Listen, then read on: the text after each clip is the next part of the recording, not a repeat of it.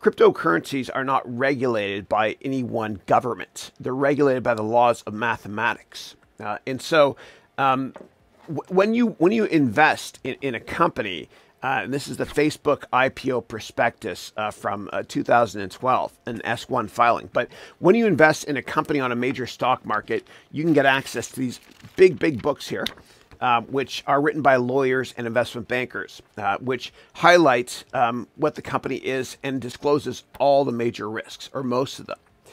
When it comes to cryptocurrencies, because they're not listed on any regulated exchange like the New York Stock Exchange or the NASDAQ, what happens is cryptocurrency companies do not have to create documents like that. They're not regulated. And so when you're doing research on cryptocurrencies, a lot of people will read just the white paper, which is usually a 5 to 15 page PDF that explains more about the cryptocurrency itself. If you want to learn more about cryptocurrencies, you can take my cryptocurrency course, or what you can do is sign up for my MBA program, as I have a much more up-to-date version of all of that stuff. Now, in my cryptocurrency course, and when I teach about cryptos, I provide you all my students, with a framework of 49 steps to look into how to do research on cryptos. And it's similar to the steps that investment bankers use to create these things.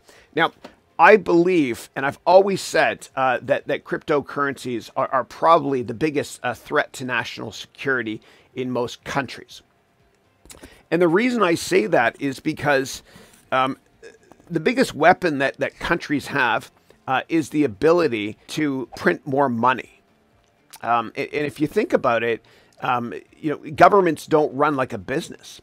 And so in order for governments to survive longer term, what they have to do is they have to issue bonds, and they sell bonds to the public, to you and me, all of us, and to big institutions.